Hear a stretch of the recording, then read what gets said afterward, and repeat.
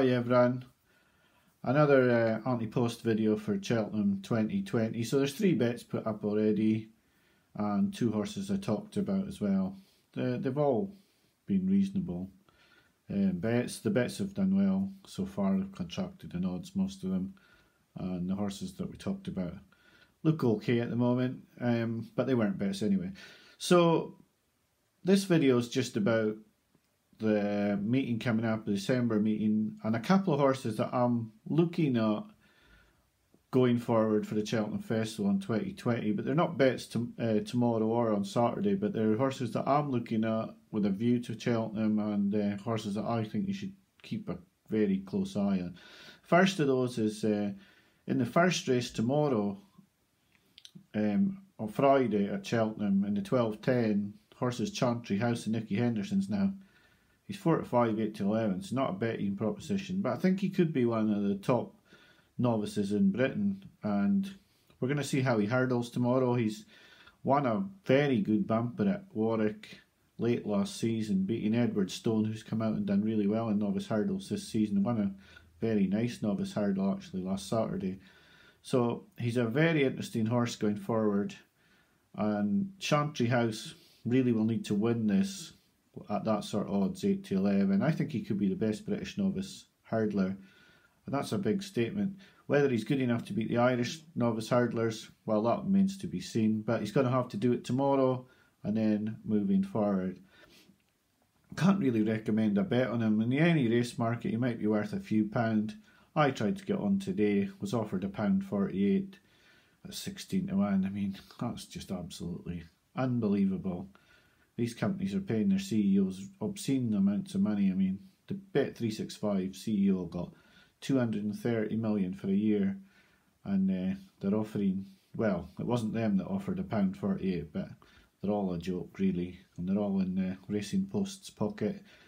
The Racing UK are in their pocket, and a punter's got no chance really. I mean, we're not talking about big money here. They haven't even offered me like £15 at 6-1. I mean, that's just joke bookmaking really. Real bookmakers are turning their grave, seeing how bookmaking is now. Anyway, Chantry House is a horse I'm very keen on going forward, and not for tomorrow.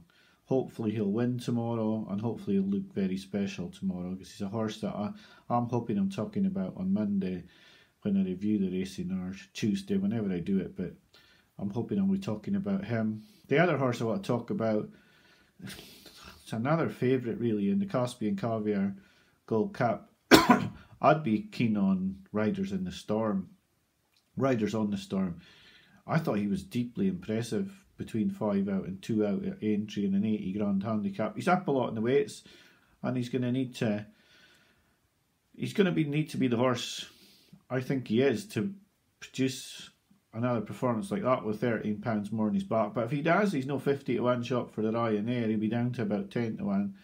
I think he's the right price really for the race on Saturday. He's definitely no less than a 4-1 shot, but I wouldn't really want to lay him at much bigger than 9-2 or 5s myself. So he's the right price. He's a horse I just want people to watch going forward. Now I make these videos trying to make a profit.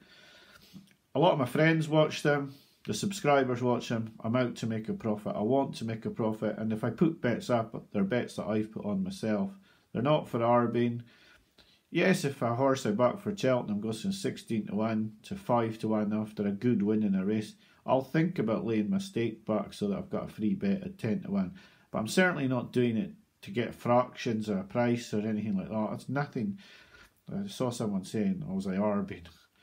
I mean, that's not for me at all. I'm a punter who tries to win, tries hard to win, put decent bets up for my mates and for other people that are watching. And just to prove that a regular punter can win, as long as he's shrewd, as long as he's looking for value, and as long as the poor guy can get bets off as well, because believe me, that £1.48 offered today just shows what bookmaking's like, and it shows how tough it is for a punter who tries hard. I'm not saying I'm a massive winning punter, but they'll stop your account after you're £200 ahead. They'll stop your account if you're level, if you've had 5 good bets and 3 of them have lost and 2 of them have won. But if they've all been backed, or they all look like they're massive triers, they'll stop that account. They want punters that are just giving them money and betting on 10 horse accumulators and 5 football teams in an accumulator. They don't want a punter who looks shrewd, who's putting smart bets on. But I want to be putting smart bets on. I don't want to be contributing to the 230 million that a CEO's collecting. That's not the game for me. So yeah, 2 horses to look for at the December meeting. We'll talk anti-post after. The anti-post bets are Honeysuckle for the mares 5-1, Lost in Translation 9-2 for the Gold Cap, and Dolcita for the mares Novice at 8-1. The stakes were 40, 60 and 40. The bank was going to be 500 for the season. You can look back at the videos to see that the profits that have been put up in 2018 and 2019. Hopefully you'll like, subscribe, just comment below. Lots of subscribers coming on, hopefully more to come, but just making these videos to try and show that a normal punter who puts a wee bit into the horse racing, tries to find value bets, can actually make a profit. I have done it twice in a row, hoping to make it 3 in a row, but obviously no guarantees. That's my 2 horses to watch out for. They're both favourites. They're not bets for the weekend, they're bets to look forward and see how they can go forward. Can they go to the festival and make an impact? So I'll thank you for watching. Hopefully you've backed some winners if you bet at the weekend. I'll be back to you next week. Thanks for watching and bye for now.